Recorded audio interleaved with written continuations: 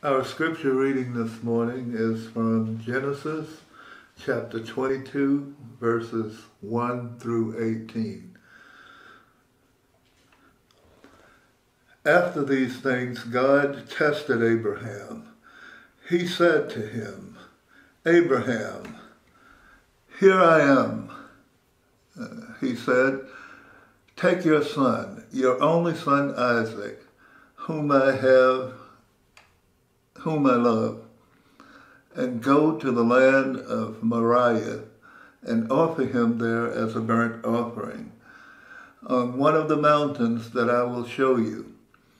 So Abraham rose early in the morning, saddled his donkey, and took two of his young men with him, and his son Isaac.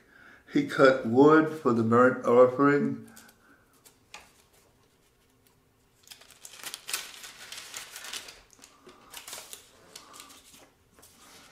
and set out and went to the place in the distance that God had shown him. On the third day, Abraham looked up and saw the place far away.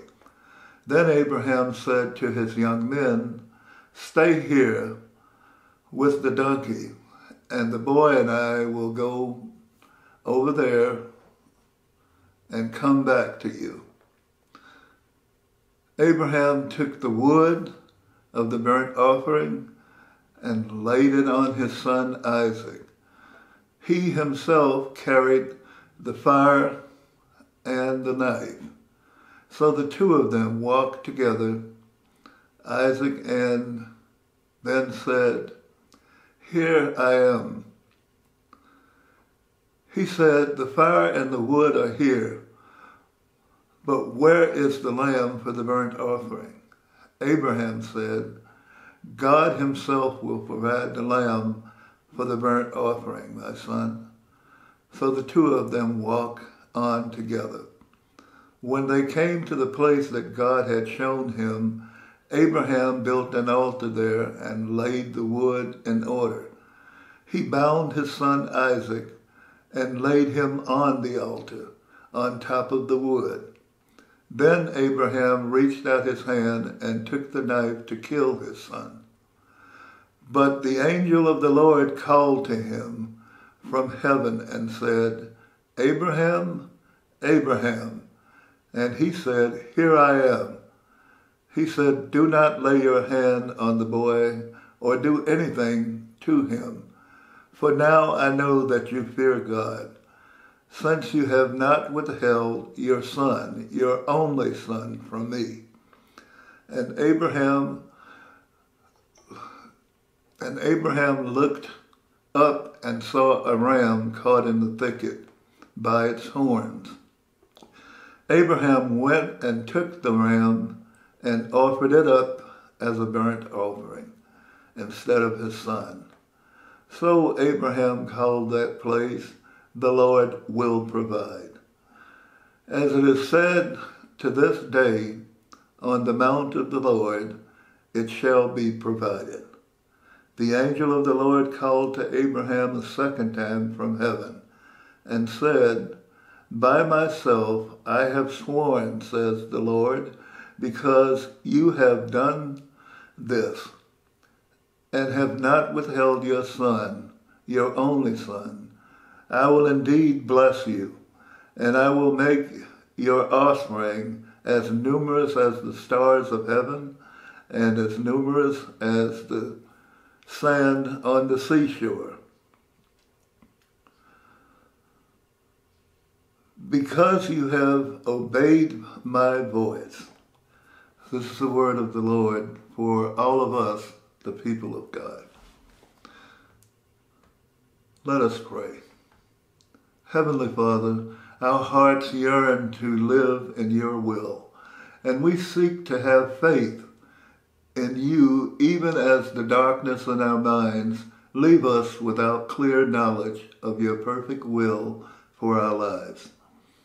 Help us now to accept all things written in your holy word, that we will walk with faith in you all the days of our lives. In the name of Lord Jesus, we pray. Amen. Good morning, and I want you to know that I'm overwhelmed with joy to be able to speak to you this morning, even though I cannot see you. I have faith that this wonderful new technology will enable you to receive this message. Whenever I encounter the story of Abraham, I am in awe of the faith that he demonstrated to God by offering his son Isaac as a sacrifice to God. He did not have Holy Scripture to guide him as we have. Even with the knowledge of Scripture, I do not believe that I could have made such a gesture. As we live today, our customs and traditions would not allow us to do such a thing. After all, today that would be considered murder in both our laws and God's laws. So often we have pitted the Word of God against the science of man. It is fitting that our scripture lesson this morning is from Genesis, and it seems that our scientists have concluded that our world and universe were created by a Big Bang said to have happened 13 billion years ago. Well, they openly admit that this is theory and not fact. So I need to tell you that in my school days, which was not quite 13 billion years ago, theory was an unproven idea, and the fact could be proven. In fact, it is impossible to prove the Big Bang Theory since we cannot go beyond that point in time. Nonetheless, our scientists today accept that theory as fact, and many other thoughts about our universe have their foundation based on the Big Bang Theory. Genesis is our book of creation, and it is written, without a doubt, with thin specifics. However, it enabled us to begin to know God, and over time, we developed trust in his account, even without specifics. This is where faith begins. The biblical definition of faith is found in Hebrews chapter 11. And it gives us the notion that our acceptance of God's creation is a matter of faith. It is not wrong to have faith in human endeavors. We use the products of our labor every day. On faith, I trust that the lights in my house will come on when I flip the switch. And I understand the science behind that system. I also have faith that when I turn the ignition switch in my car that Sir Arthur provided for me, it will crank up and drive me safely to the church. I have faith in so many of the products of human endeavor because I believe in God, the Father Almighty, maker of heaven and earth, and in Jesus Christ, his only Son, our Lord.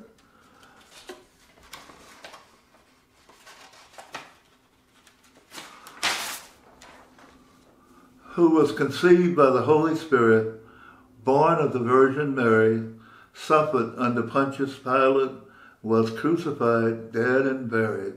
He descended into hell. The third day he rose from the dead. He ascended into heaven and sitteth on the right hand of God the Father Almighty. From thence he shall come to judge the quick and the dead. I believe in the Holy Spirit, the Holy Catholic Church, the communion of saints, the forgiveness of sins, the resurrection of the body, and the life everlasting. Please understand that when we accept the gospel of Jesus, as stated in the Apostles' Creed, all that is created in the heavens and on the earth are made possible by him. Our lives on this earth would be a miserable existence without faith in our Creator. Such a life would be without moral direction or divine purpose. And I regret that many of our fellow human beings find themselves in just that predicament. As Christians, our faith must lead us to bring the good news of Christ to all that we encounter with love. So often, we are distracted from that great and noble commission ordained by the Lord Jesus himself, and we focus on the symptoms of our fallen world, such as abortion, immoral behavior of all kinds, and differences in our beliefs. During his human ministry, our Lord Jesus made it clear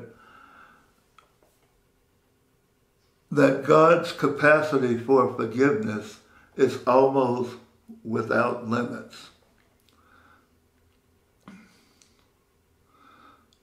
When human beings hear and heed the gospel of Jesus.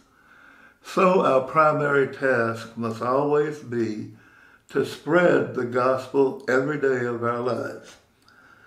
Now let us recall that Jesus spoke a great deal about faith to his disciples in his ministry. I am struck by the fact that he had little regard for the faith shown by his chosen followers. He once praised a Roman centurion for having more faith than anyone he had seen in Jerusalem. I am afraid that if he were here today, he would have the same thoughts about us, today's Christian followers. I don't know that many of us believe that we could command a mountain to move and expect it to happen.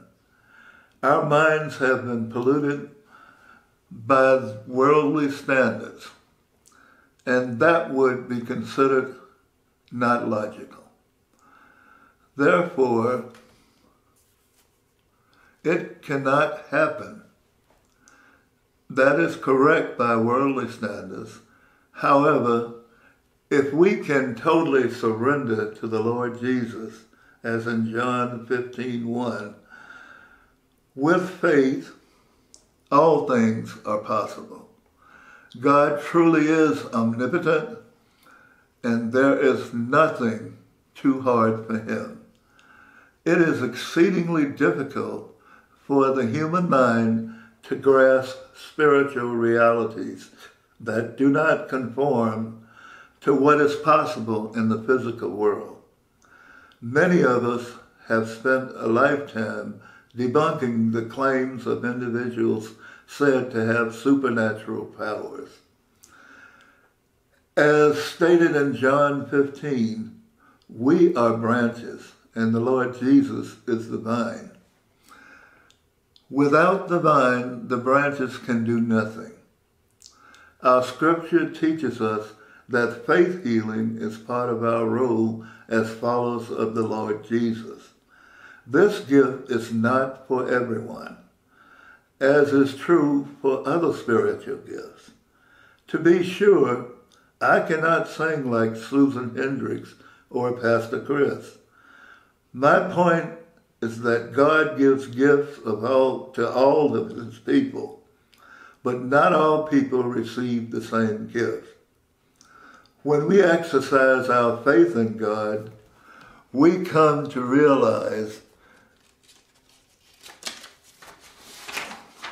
that the impossible may be difficult, but very much doable. Consider that our little church family has accomplished great things over the years, and it surely took a significant portion of faith to make those things happen. Prayer with faith will help you sleep well at night. I ask you now to consider the late Congressman John Lewis. He was violently beaten, kicked, had his skull fractured, and he wound up in the presence of President Lyndon Baines Johnson when he signed the Voting Rights Act into law in 1965. That is where faith can take you. God bless you all. Amen.